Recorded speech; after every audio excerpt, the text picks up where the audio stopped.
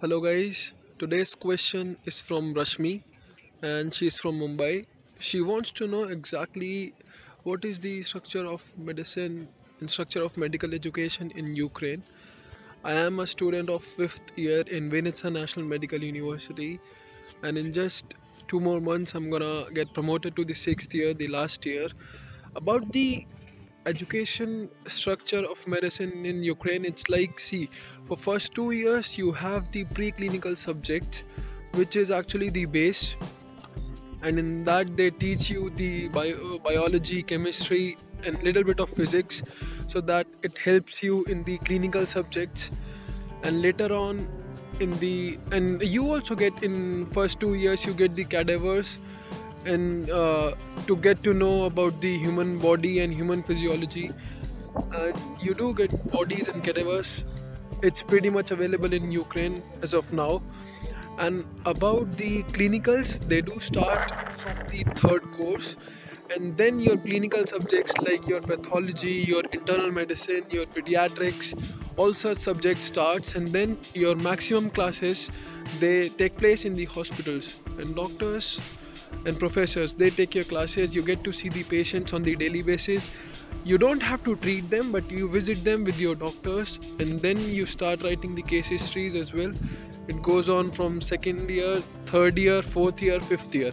So like for 4 years you have to write case histories. You will get your own patients in the groups, and then you will write it.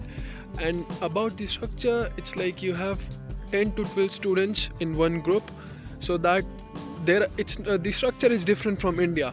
So like there you have 100 to 150 students, all of them in one group, but here it's like 10 to 15 students. 10, 12, in some universities it's 15, but in my university is maximum 12. And your teacher will give the like individual attention, so you have to prepare well.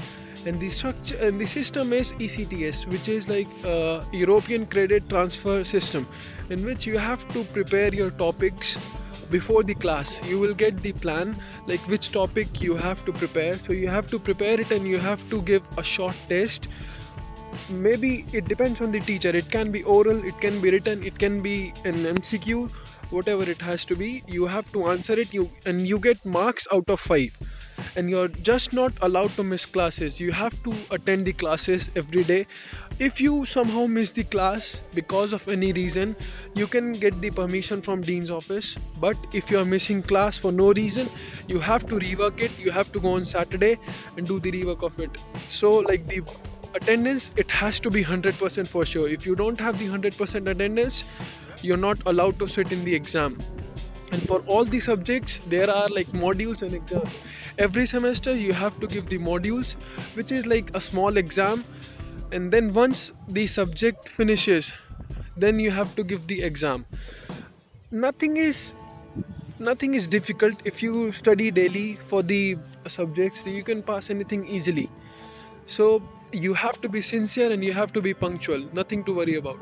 If you have all these things, I guess this is the basic structure. If you have any other question, do let me know. Write down below. I'm giving you my email ID and phone number. If you like this video, don't forget to hit the subscribe button, and please like our video as well. Try to share it with your friends as well, because we are the group of students. We are just trying to help them as much as possible, because it's your right to know all the things before you come here.